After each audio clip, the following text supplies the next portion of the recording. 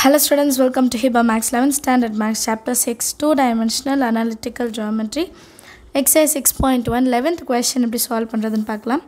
If R is any point on the x-axis and Q is any point on y-axis and P is a variable point on RQ ல ஏதோ ஒரு இடத்துல P இருக்கு with RP வந்து B and PQ வந்து A சரிங்களா divide ஆகுறது நான் டயக்ராமில் வரையும்போது இது அண்டர்ஸ்டாண்ட் ஆகும். Then find the equation of locus P. P ஓட equation என்னன்னு கேட்குறாங்க. இப்போது சொல்யூஷனில் ஃபஸ்ட்டு நான் டயக்ராம் வரைகிறேன். இது x ஆக்சஸாக இருக்கட்டும், இது y ஆக்சஸாக இருக்கட்டும். இப்போ x ஆக்சஸில் இருக்கிறது R இல்லையா, y ஆக்சஸில் இருக்கிறது Q அப்படின்னு சொல்லியிருந்தாங்க. ஸோ இது ரெண்டும் ஒரு பாயிண்ட், இந்த ரெண்டு பாயிண்ட்டை சேர்த்தா ஒரு லைன் வரும் கரெக்டாக.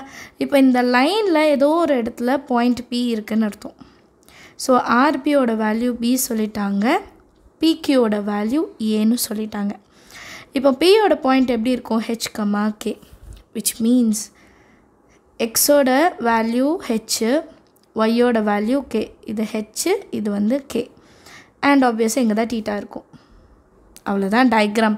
ஸோ இங்கே ஹெச் இருக்கிறனால இங்கேயும் நம்ம ஹெச் எழுதிக்கலாம் சரிங்களா. இப்போ இதை வச்சு தான் நம்ம சம் சால்வ் பண்ண போகிறோம். First let P of H, K be the point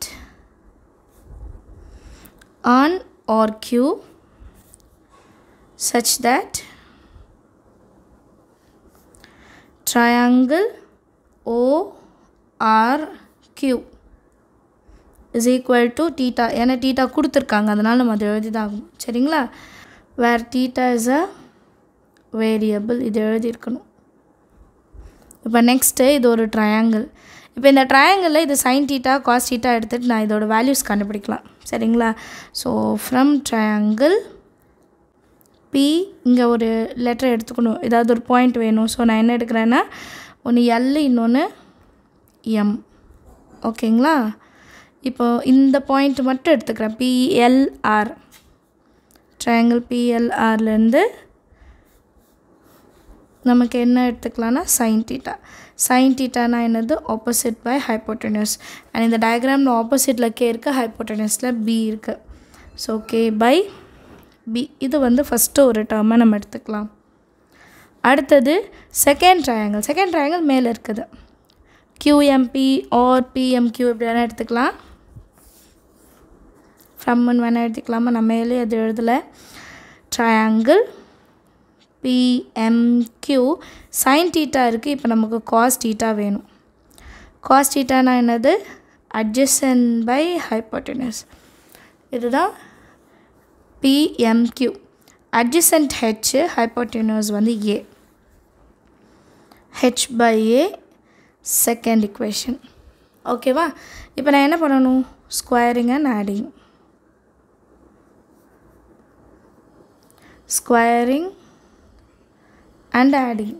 so square பண்ணணுன்னா sine square theta plus cos square theta is equal to B square H square by A square. இப்போ நெக்ஸ்ட் லைனில் sine square theta plus cos square theta is equal to 1. So இந்த term அப்படியே இந்த side எழுதிக்கலாம், K square by B square plus H square by A square is equal to 1. So இதுதான் நம்மளோட final answer. இப்போ நம்ம என்ன எழுதணும், லோக்கஸ் ஆஃப் த பாயிண்ட்னு எழுதிட்டு H வர இடத்துல X அண்ட் K வர இடத்துல Y, இது மட்டும் தான் நம்ம மாற்ற போகிறோம் சரிங்களா. ஸோ எழுதியிருக்கேன், அந்த locus of point H, K is first H square எழுதிக்கலாம், அப்புறம் X ஸ்கொயர்னு வரும். X square by A square plus Y square by B square equal to 1. Understand now the sum எல்லாருக்கும். Thank you so much for watching.